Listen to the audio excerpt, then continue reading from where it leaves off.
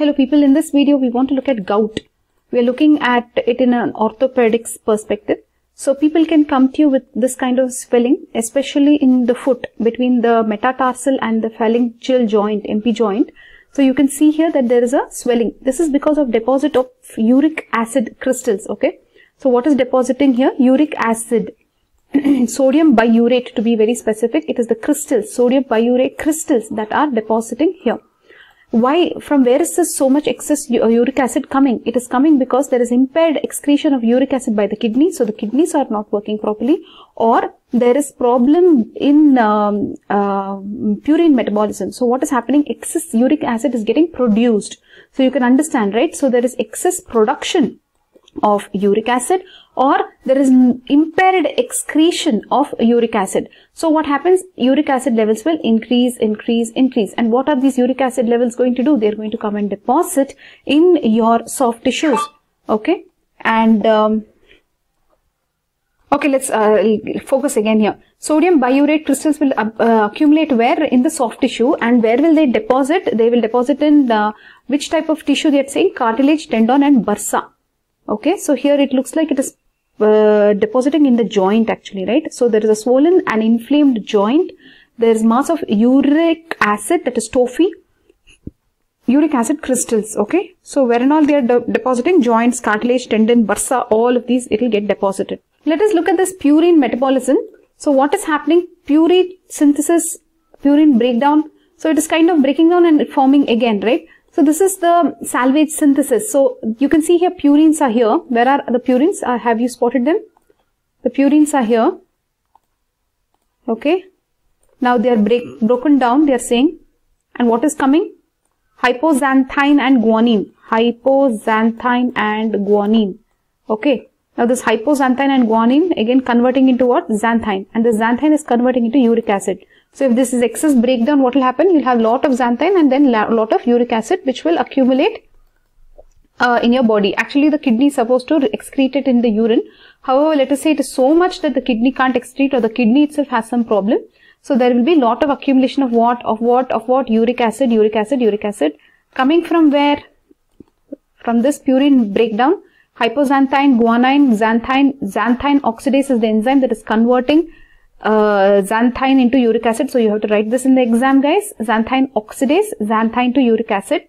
So the treatment actually comes here, where you will give this allopurinol, which will inhibit this xanthine oxidase. Okay, so that is why this is very important for you to understand.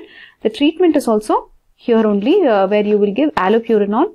Allopurinol will stop this xanthine oxidase so that there is no formation of uric acid. So you should know this this flow chart. Okay. Now let us proceed further. So how will the presenting features be? Clinical features. So a patient will be beyond 40 years of age and he will come with arthritis, bursitis or tophi. Arthritis of the MP joint of the big toe is very, very favorite site for gout. This will be acute in onset, severe in pain. So sudden pain in this joint, imagine acute in pain, severe in onset, no trauma, nothing, right? Bursitis, olecranon bursa, that is your elbow joint, right? Behind your elbow joint. That is also one more favorite site for olecranon bursitis. So this is also called a student's elbow, right? The olecranon bursitis, because they are keeping their elbow always on the table. But it can also be because of gout, okay? Then coming to tophi. Tophi is nothing but uric acid crystal deposit. So that's what they showed you, that there can be uric acid crystal deposit that will be called as tophi, okay?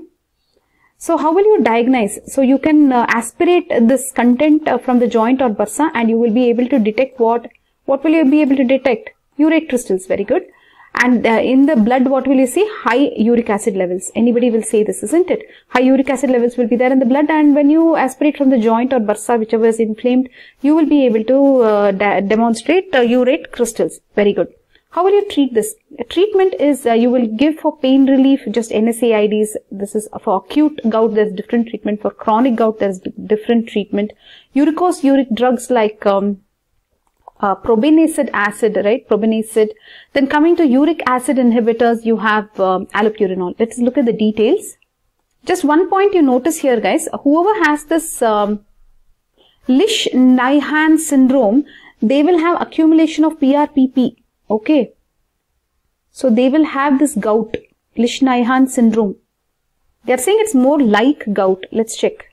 Okay, so Lichtenhein syndrome, they will have a problem with this purine metabolism and they will have like gout. Okay. Now let us look at the treatment of gout.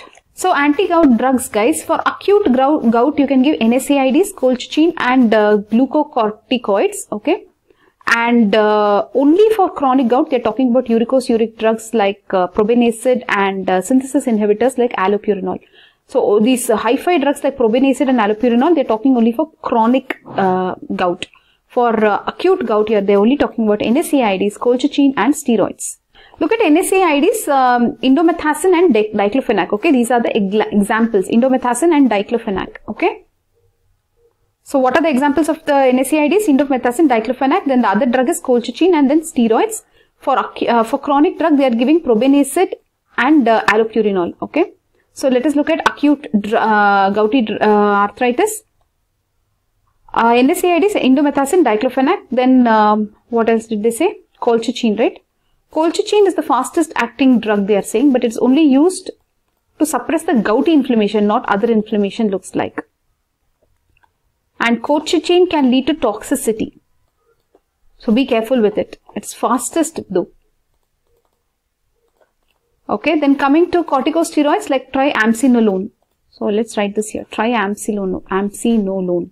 We have added the name here, triamcinolone. Okay. Then coming to chronic chronic gout or hyperuricemia or gouty arthritis, that's what they're calling it as. You'll give probene acid. Probene acid should be taken with lot of water, remember. So basically it will help in uric acid excretion in the urine. So what it is doing is it will stop this OATP and it will stop the reabsorption of uric acid from urine. So what will happen? Uric acid will go out in the urine. What is this OATP? Organic anion transporting polypeptide. If you want, you can remember. But anyways, what it does is this probene acid, it will ask uric acid to get out of the body. Okay. Then coming to allopurinol, we already showed you this in the purine metabolism. Allopurinol will basically stop this enzyme xanthine oxidase. So xanthine will not get converted into uric acid. Okay. So you remember that which we saw.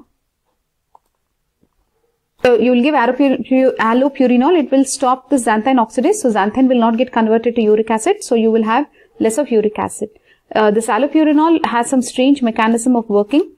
It is a suicide inhibitor. It inhibits its own self. It inhibits its own metabolism. Crazy, right? So that is allopurinol. Again, the xanthine and hypoxanthine which will accumulate, they will be removed by the urine easily. Okay. Because they are water soluble. So no more uric acid problem. Fine. What else we want to look at now? Adverse effects, nothing much. Looks like hypersensitivity. Just a few points let's add here. The normal plasma urate level is 2 to 6 milligram per deciliter. And how will the patient present? Some more things. When you see that at the joint, the pH will be reduced. Okay.